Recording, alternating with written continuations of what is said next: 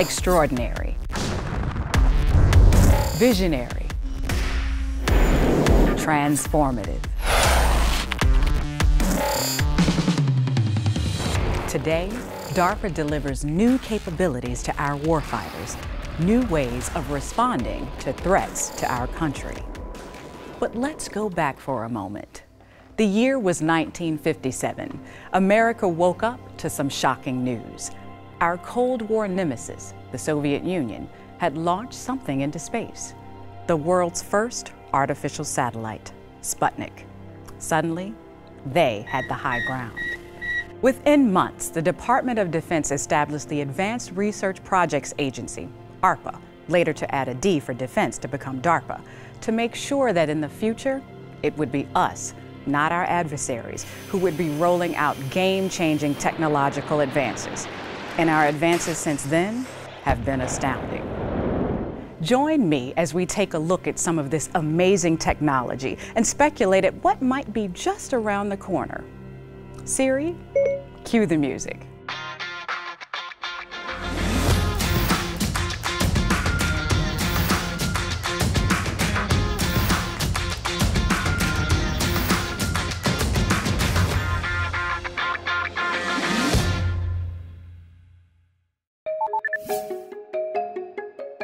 Siri, tell me a fun fact about DARPA.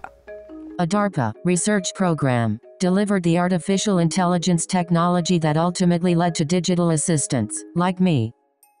In 2003, DARPA funded the PAL program, Personalized Assistant That Learns.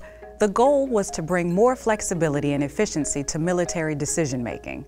At the labs of SRI, PAL brought together the best minds in cognitive software and machine learning. The core technology spun into the private sector to a startup named Siri. And when Apple saw what Siri could do, the rest is history.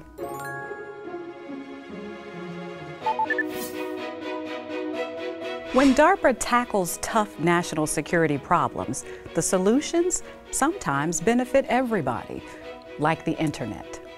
We don't give it much thought. We grab our laptop, hop online and order groceries, stream the latest superhero movie, or collaborate with colleagues at work. Back in the 1960s, when DARPA was a young federal agency, that all sounded like science fiction. Computers filled entire rooms and had less computational power than one of these. And it was nearly impossible to send data from one unit to another. There was an urgent need to connect these computers for science and for national security. Two DARPA program managers, Robert Kahn and Vint Cerf, led a brilliant team that developed the foundational standards for software and hardware to link computer networks. By the 70s, their hard work began to pay off. A group of 4 interconnected computer network nodes called ARPANET would spawn other networks and swiftly expand into the society-changing internet.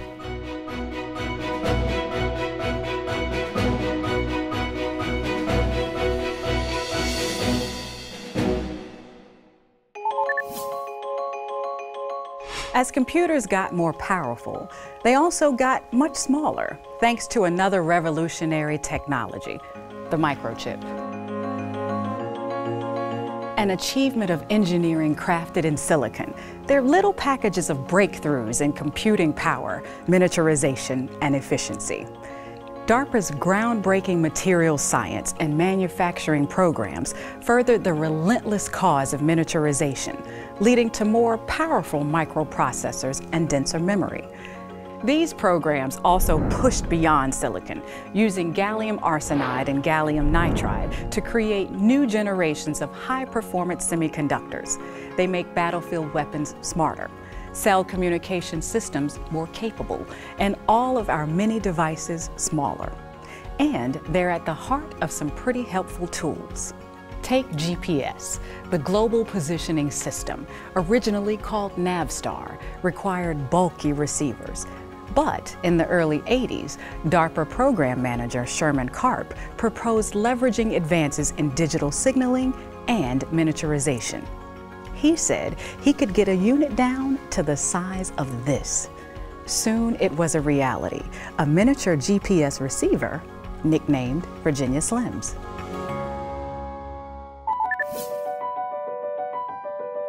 tiny computers and ever more sensitive receivers turned cell phones into smartphones with a multitude of capabilities.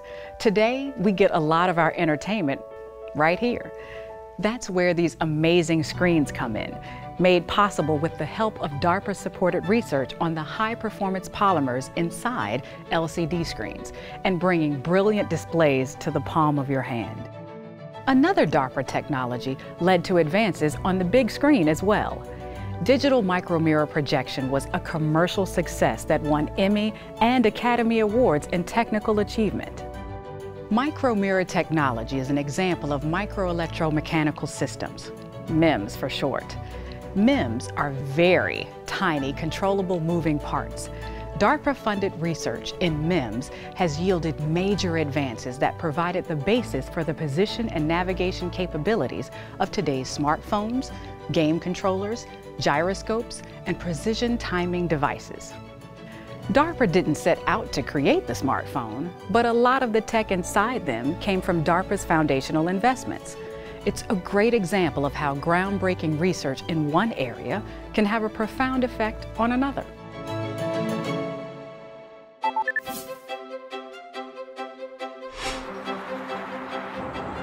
This might look like any other car, but it has one distinct feature. It drives itself. The dream of a driverless vehicle has been part of our collective consciousness since the first Model Ts rolled off the assembly line. Autonomous vehicles promise to bring great advantages to the battlefield and society. An impossible dream? Not for DARPA. To spark development, DARPA organized a series of autonomous vehicle challenges. Competitors combined innovative sensors, machinery, artificial intelligence, and other technologies in ways that never had been done before. And that first time out, no winners. But the competitors learned a lot. Less than a year later, a team from Stanford won the challenge. Okay, so you can cross a desert. How about a city? In DARPA's 2007 Urban Challenge, autonomous vehicles had to navigate traffic, perform complex maneuvers like passing, merging, parking, and negotiating intersections. This time, Carnegie Mellon's BOSS vehicle was the first to finish.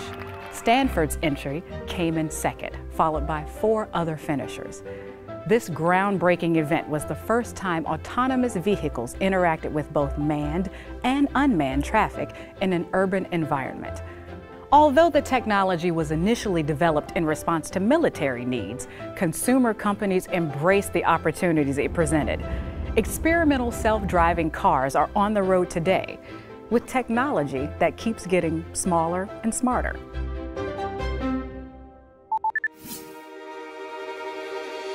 A staple of science fiction that's rapidly becoming reality is the merging of humans and machines. DARPA's approach is to make that interaction more natural and productive. In the early days of computers, it was a challenge for programmers to interact with them. Clunky, slow, and not very user-friendly.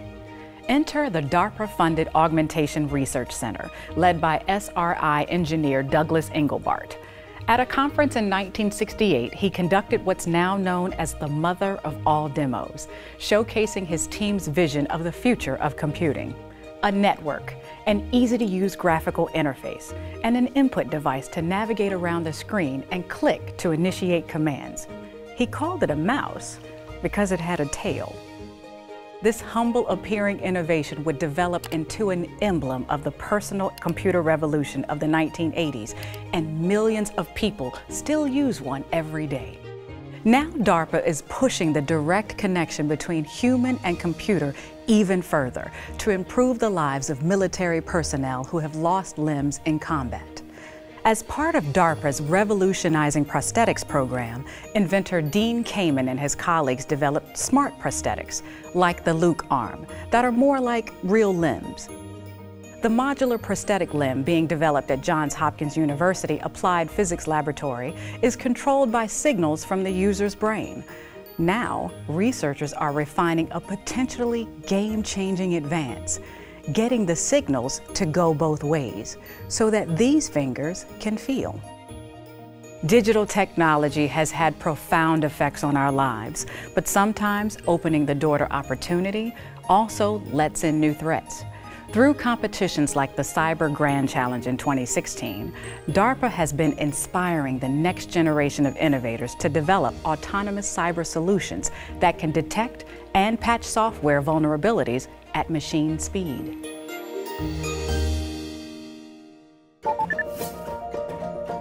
DARPA has had a hand in guiding some very cool tech, from phones to drones, and a whole lot of experiments and proofs of concepts that one day could be ready for prime time. At pivotal moments, when one advance in science suggests that another amazing innovation might be possible, DARPA continues to ask, what if? What if you could make the flu a thing of the past? What if you could learn a new language in a few days? What if you could store all the information in the Library of Congress in a device no bigger than a sugar cube? What if robots could help us respond to disasters where humans can't go? No doubt some DARPA projects are laying the groundwork for these and other life-changing technologies right now. 60 years after Sputnik's wake-up call, DARPA-driven technology has given our military an advantage on the battlefield, while often delivering enormous benefits to society. DARPA remains committed to facing these challenges head-on, embracing the audacious ideas that can keep us safe and enhance our everyday lives.